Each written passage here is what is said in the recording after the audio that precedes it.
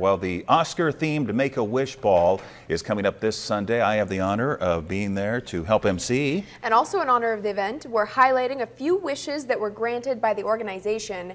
Channel 8's Kelsey Murphy brings you tonight's wish trip. Kelsey? Rod and Megan, 18-year-old Celeste wished for a week in Hawaii. She describes her time in paradise as just an opportunity to be a teenager.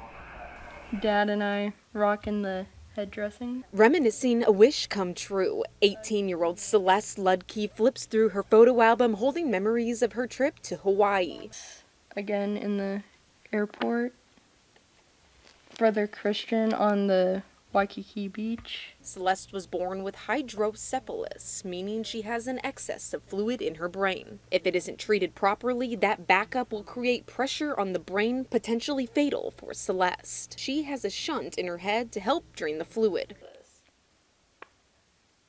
Us at our balcony in the hotel. Last year, the Make-A-Wish Foundation sent Celeste and her family to Hawaii for 1 week. They're really supportive of wish kids or people that want to just get away from their disability for a little bit, not have to worry about how you're feeling or